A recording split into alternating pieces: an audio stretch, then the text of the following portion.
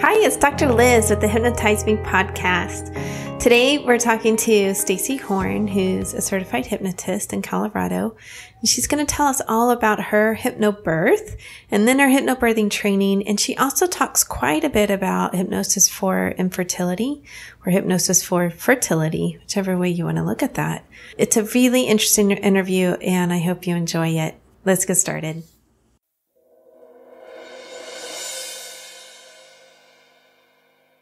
So I am here with Stacey Horn, who is a hypnotist in Colorado. She lives right outside of Vail and also a personal coach in that area. She has a private practice offering both of those services.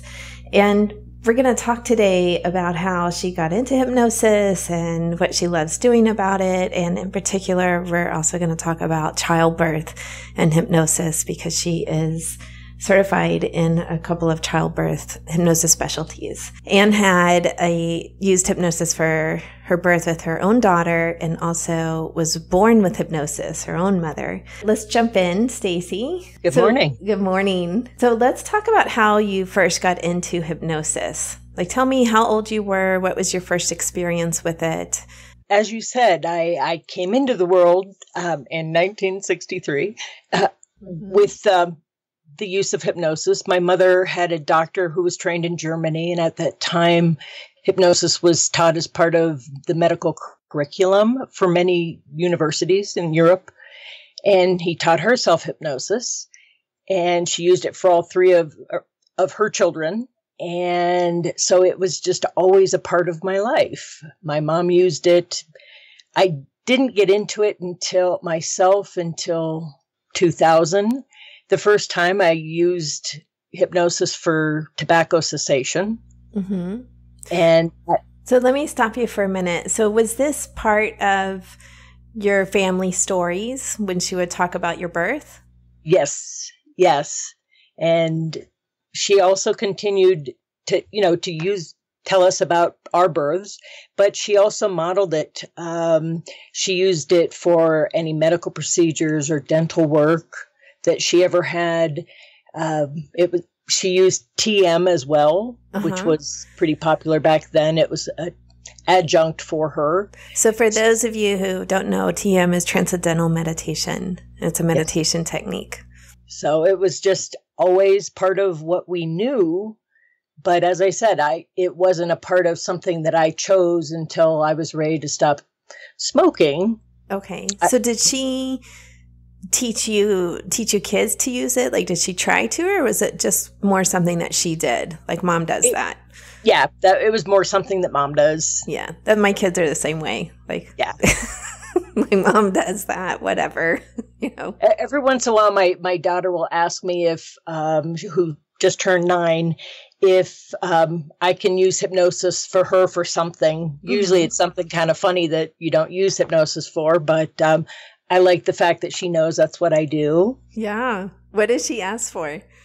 Gosh, I can't even think. To help her do better in tests and doing her homework, which hypnosis actually can be used for. Mm-hmm. But the funny thing is she's not having a problem with either of those things at this point. So she just wants to be better, just to be better. Yeah. Yes, just so to be cute. better. So I teach her breathing, though. So hopefully she'll use that for helping her focus when she needs to. Yeah, absolutely. So then you used it. You were a smoker. Yes. Okay, so the first time you really used it for yourself was in 2000 for smoking cessation. Yes. Then how did you become interested in doing it yourself? Actually, I got married in 2005. At that point, I was 41, I think. We got married, and being older, it just didn't occur to me that pregnancy would happen. I kind of thought that ship had sailed. So we were very surprised when Christmas 2 years later, or I was able to tell my husband a year and a half later that the baby was going to be our Christmas present. Awesome. What's your daughter's name? It's Mariah. Mariah. And she was born in? December 14th of 2007. No way. So, my daughter is her birthday is December 14th. My own daughter. Yeah. Yes. How funny. It makes birthday parties and planning and Christmas a little It more hectic. does. It really does. Yes. But mine was born in 2005, so she's about 2 years behind yours. But that is awesome. I love when a connection happens that way. Me too. Yeah, that is also Iyengar, BKS Iyengar. Who's a huge yoga person. That's his birthday as well. Oh wow! So you were pregnant with her as a surprise / miracle baby. Yes, and I decided I was going to use hypnosis. So I thought that I would investigate hypnobirthing. And at that point, there was no one. This is a really rural mountain community. It's resort based. Okay. And so people are often kind of transient. And the practitioner that I was seeking to teach me hypnobirthing had left the area. So I decided I was going to get trained for that. And I did. And I had an amazing birth experience as a result of using hypnosis. Mm-hmm. And I also had to use it for managing my pregnancy because I was 44 when I was pregnant, 44, 45, which I had to use hypnosis to eliminate a lot of the fears our culture has about being an older mom, that doctors have, wanting to insist on C-sections and things like that, very medical. And that was not what I wanted. And I had to work with the hypnosis a whole lot for myself, just not to fall into that fear base and the negative thinking that many people have about older moms. Like I said, the birth was exactly what I wanted. Can you describe the birth and did you immediately know you were in labor and then start the tools learned in hypnobirthing, or did it take you a while? Can you take me through some of that? No, it was actually, partly because of the age, they kind of talked me into using Pitocin, which wasn't really what I wanted, but at that point, it was a concession that my husband and I decided to make. So the contractions were actually beginning to be more intense than I wished. So I went back to doing the deep breathing, doing my inward focus. And I imagined that I was deeply aware and connected to her as she moved down the birth canal, and the contractions were manageable. I personally, and I've had women tell me I was lying, which, if I were going to lie about something, this probably wouldn't be it. But I did not experience a painful birth. She was very small as well. She weighed 5 pounds, 7 ounces, but she was fully developed. When she made her appearance into the world, she didn't even cry because there was nothing traumatic about it for her. And she just opened her eyes and was there. And it was interesting partly because it was so much easier than I ever imagined, for one. And they kind of whisked her away to double check because she didn't cry. They thought something was wrong with her, which it wasn't. Wow. She just was very relaxed and very peaceful, as was I. At one point, my blood pressure spiked during the delivery process. Alarms are going off, and I kind of remember hearing my mom saying, "Oh, maybe you need to get the doctor." I just went back to focusing inside and let them do whatever they were going to do outside of me. And my husband was wonderful with wet, cold cloths on me. It was a very internal, very deep connection with Mariah. So it was... So how long was the birth? Like how many 4 hours? Finish. 4 hours. Wow, that's fast. It was fast and it was easy. So, and it was an induction. Yep. So you're in the hospital with an induction, and that's really unusual for an induction that it goes so quickly. Right. So you really feel like hypnosis helped with that process. Like, absolutely. One of the things that the medical model forgets sometimes is that our bodies were made to do this. And if we can get out of our own way and relax, that our bodies will do what they were made to do. It's our head that gets in the way, I think, very often. Like I said, the fact that I used it to manage my pregnancy, my blood pressure until that was the reason they did the induction, was because of my blood pressure in that last couple of days. Oh, so your blood pressure was going up some, and they wanted to go ahead and help the baby out. Yep. And so I was able to use it for all of those ways. So during the birth, were you using the breathing? Was it more, okay, I'm going to put myself into trance and just feel really connected to the baby? Were the CDs playing? Like, tell me about some of the practical stuff. No, I just put myself into trance. And the couple times where I came up because of the alarms with my blood pressure, I just decided that I wasn't really interested in what they were doing, and did a couple more breaths and went right back into trance, because it was just so nice. It feels so nice. It does. I used hypnobirthing with my second birth. It felt really nice to be in the trance. It felt like waves washing over me. And I would pop up as well at some points. I would sometimes pop up in a panic. I remember saying to my doula at one point, like, what if I can't do this? And she says, what if you can? Oh. And I said, okay. And I'd go right back down into trance for another couple hours. Like I said, it was such an amazing experience for me that part of me thinks, why wouldn't women want to do that? Yes, absolutely.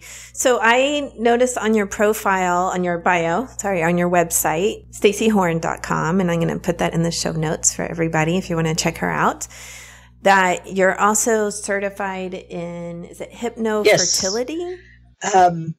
I went, in 2009, I decided I was going to be trained fully for hypnosis.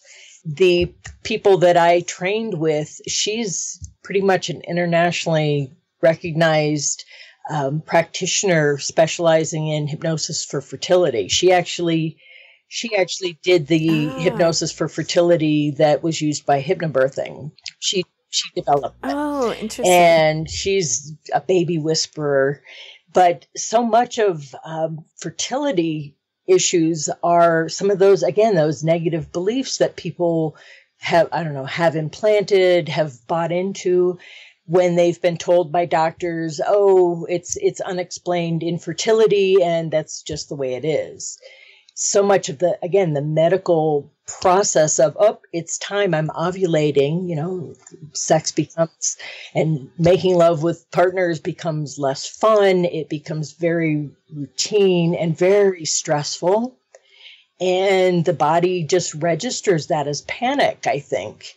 So the combination of changing those beliefs how many women have you known who thought they could never have a baby because they've gone through everything and were told it's just not going to happen, and they decide to adopt, or they decide to, be childless. They relax and go, okay, that's just the way it is, and they get pregnant. Yes, I know many, many women. I actually have a friend who was in a lawyer's office for an adoption and exploring that process.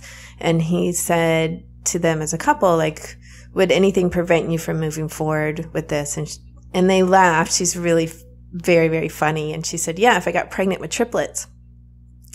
Well, the next month she got pregnant with triplets naturally. Like, no IVF, nothing. She got pregnant with triplets naturally. And she really thought like she couldn't have kids. Our belief systems are so powerful that hypnosis is one tool to kind of really unleash that. But when you have that kind of affirmation and strong belief of, unless I'd get pregnant with triplets, boom, it's just amazing what we can do.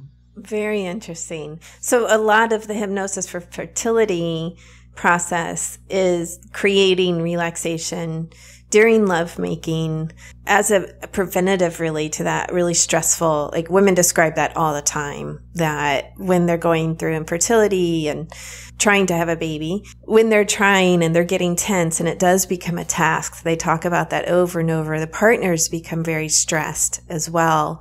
Do you work with the partners as well, or is it mainly the women coming in?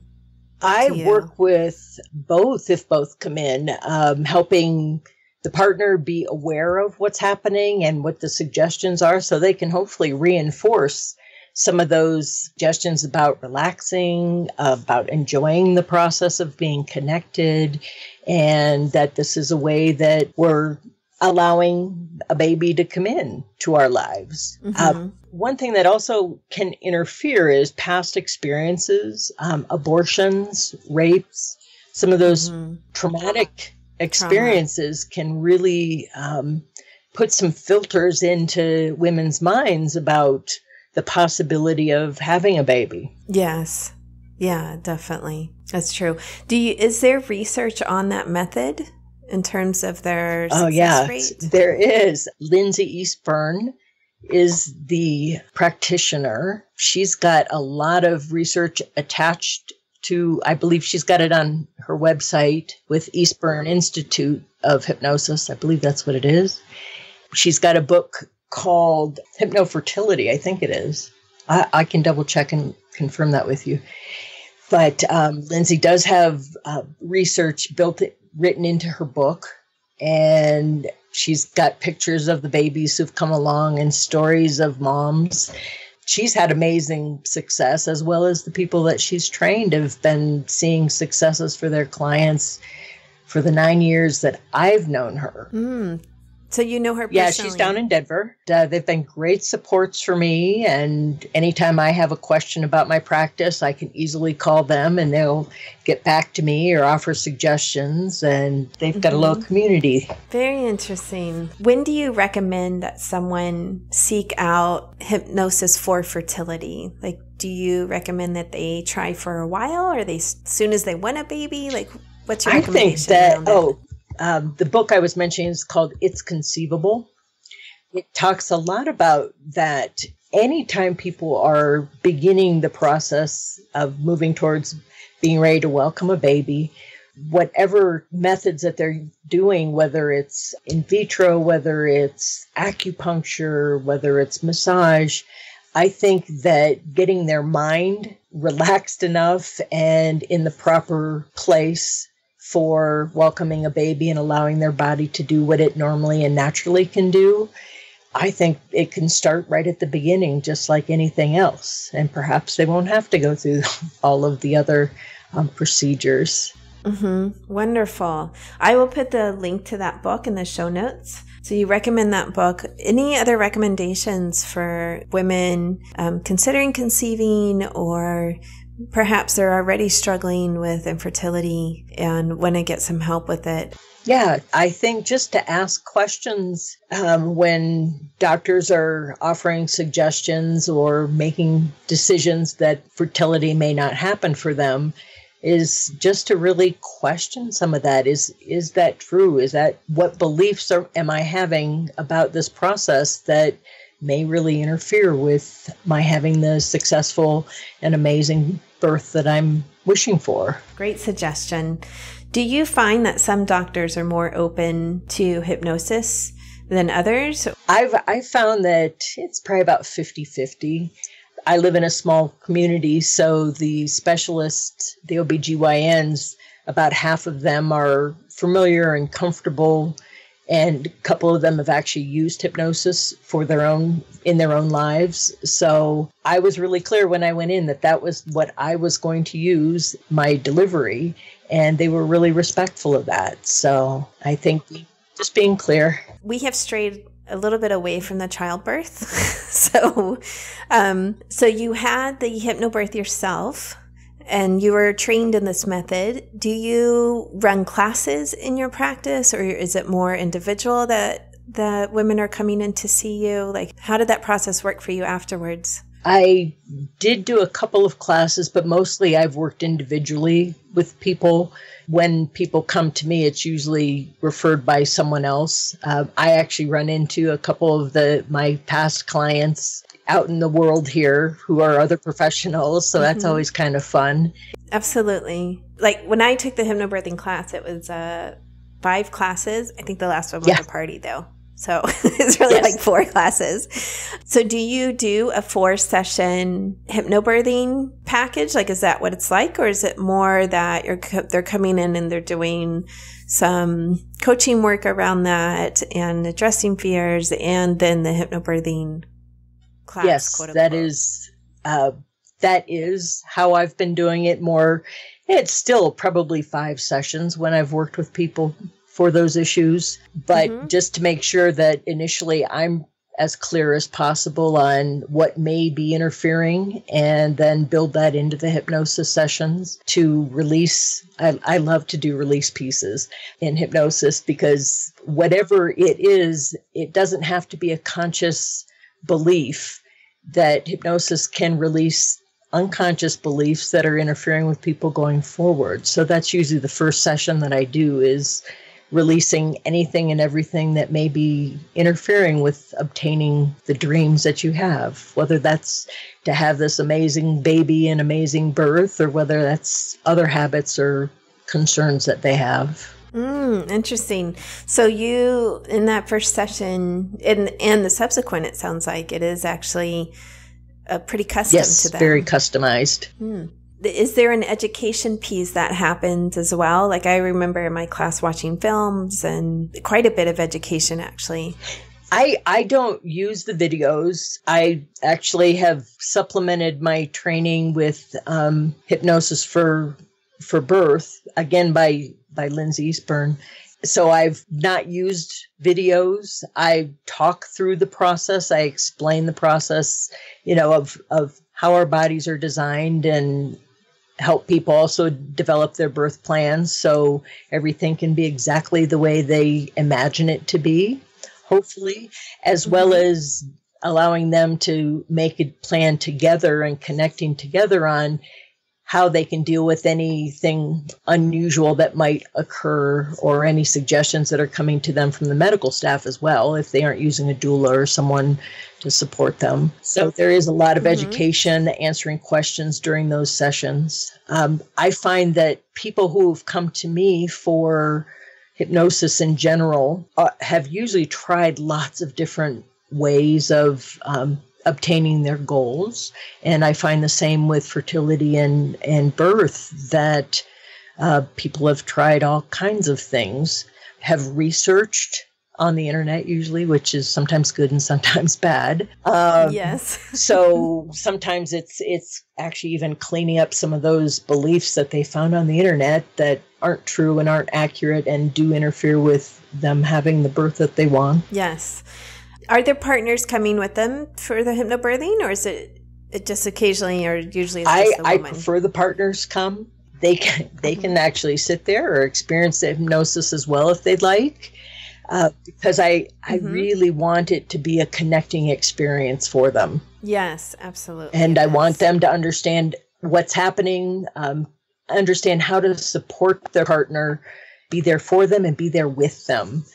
So that just kind of makes it even more special, I think, than it already is. Absolutely. And how can their partners best support them during the birth? Like, what do you recommend? I often recommend them focusing the breath, reminding them to breathe when they have a panic, if they have a panic moment, as in, can I really do this? And doing some physical care, whether that's helping them find a position that's comfortable, whether it's rubbing their back, whether it's simply breathing with them, reminding them about HypnoBirthing uses rainbow breathing, and doing some of those specific techniques. In the process of the sessions that we have, I have people talking when they go home about what would you like this to be like? How can you support me? What do you need? So helping them to really connect and ask those questions that sometimes don't occur to people to ask each other at that point. Yeah, absolutely. Yes. Can you let people know what the rainbow breathing is just a visualization that allows for relaxation. And you said it's a technique of imagining breath as colors to use in the relaxation process. I know that a really popular relaxation that comes with the HypnoBirthing series is the rainbow relaxation. Yes. My favorite was always Erin Aldrich. Like his voice would come on. I would listen to this. I don't know. I listened to it for a couple of months actually, every night while I fell asleep. I think it would start with red and then orange, and by orange I'd be out. Like I'd be completely asleep. Right, yeah. Which a lot of women talk about. I never finished the whole thing. I don't know anyone ever who has. If you finish the whole thing and you're listening to this, please email me. I'd like to know too. Let me know if you stayed awake. Well, the whole thing. And if I may, one really cool thing is I've actually been listening to Stephen Halpern since 1987, and he actually did the music behind that CD. And yes. I'm going to be interviewing him on my Deeper Connections podcast, and he's going to be, I think, the second or third guest that I have. I'm so excited because I believe hypnosis and sound healing are just two ways of helping us get deeper connections with ourselves. And the deeper connections is exactly what we've been talking about between partners in this birth process, being deeply connected with ourselves, being deeply connected with our babies, and being deeply connected with our partners in this amazing, miraculous event. Absolutely. That is really what you're working for the couple, or even if someone comes in as an individual, for them is that deeper connection during their birth. Yeah, that's beautiful. Do you also do online consultations in case there's someone who doesn't have a practitioner in their area for hypnosis, for a HypnoBirth or hypnofertility? Yes, I do that work online, have consults. I offer a free 30-minute consultation to anyone because I think it's important you have a good connection with your practitioner as well. So, okay, wonderful. Thank you so much again for being here. I really enjoyed our conversation. Thanks for having me. What a wonderful interview with Stacey Horn. I really loved hearing about her hypnobirthing story and how her daughter was born. But I was also impressed with how she used hypnobirthing in her pregnancy to decrease anxiety. And I hear that over and over again. You know, I taught prenatal yoga for well over 10 years and sold the company in 2016. It was a highly successful company. And I would always recommend hypnobirthing to the women. This was way before I was trained in hypnosis. And they would come back and report this. Like, it really helped them decrease anxiety during their pregnancy.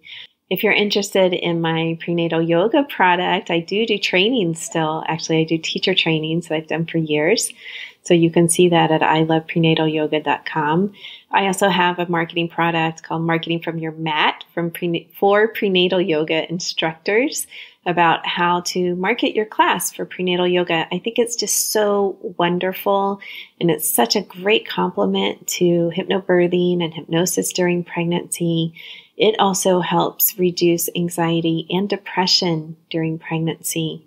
So I did a study in 2015, I think it was, where I surveyed 135 women who had taken the class, and it was a significant reduction in anxiety during their pregnancy and depression during their pregnancy, as well as after.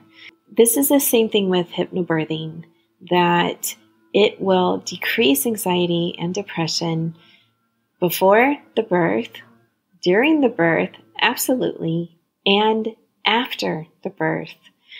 I know I've used it lifelong, and Stacey talks about the same thing. Anyone I know who has used hypnosis during pregnancy reports this, that it is a lifelong skill that you learn and then use the rest of your life for any kind of procedures that you go through. I still use the 4-8 breathing for any kind of medical procedures I go through, even to this day.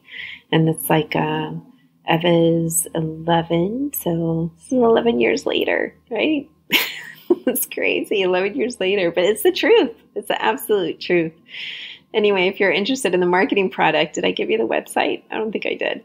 It's marketingfromyourmat.com. It's a marketing product for introverts, because I am an introvert, and I figured out an amazing system to market a prenatal yoga class from your home.